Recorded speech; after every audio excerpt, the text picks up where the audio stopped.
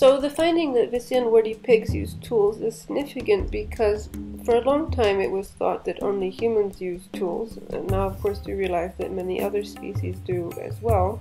And that tells us that tool use is something that's widespread across the animal kingdom, and that it uses a set of characteristics, of capacities that many different species may come to have for different reasons. So it can be interesting to try to understand what are the evolutionary environmental reasons that lead to being able to use tools. Pigs have many of the same characteristics that other species that use tools also have. They're social.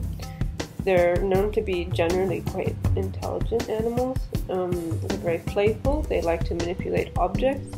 So these are all good background conditions that would be associated with tool use. They're also omnivores, and omnivores have to learn how to manipulate and find many different kinds of food over the course of the year across the seasons.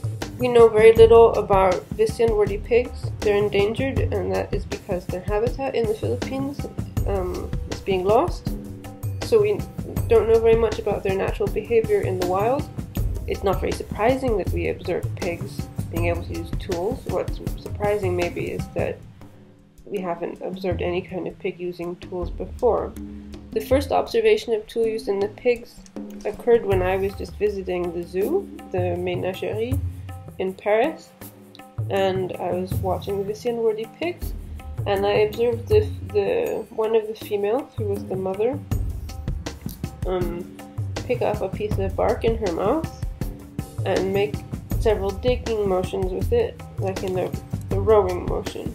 And then I looked up literature on tool use in pigs, and I found there wasn't anything. There were no scientific reports of tool use in any kind of pig, so then I realized what I had seen was unique and special.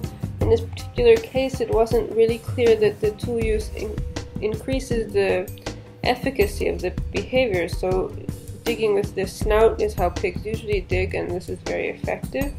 So we eventually learned that it occurred only in the context of building the nests for the piglet.